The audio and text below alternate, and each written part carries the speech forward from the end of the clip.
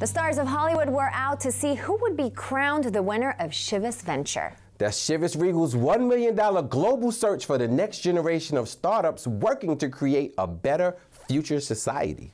Oscar-winning actress and businesswoman Halle Berry was one of the judges.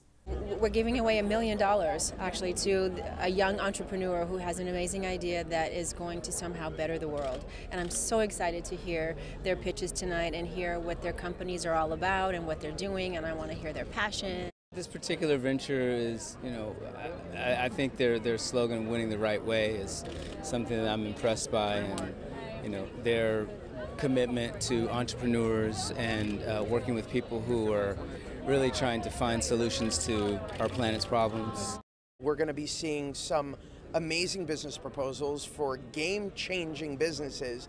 And what's so exciting about all of this is, yes, these are for-profit business proposals, but each and every single one of them has an opportunity to change the world for the best. That is such an exciting thing to be a part of.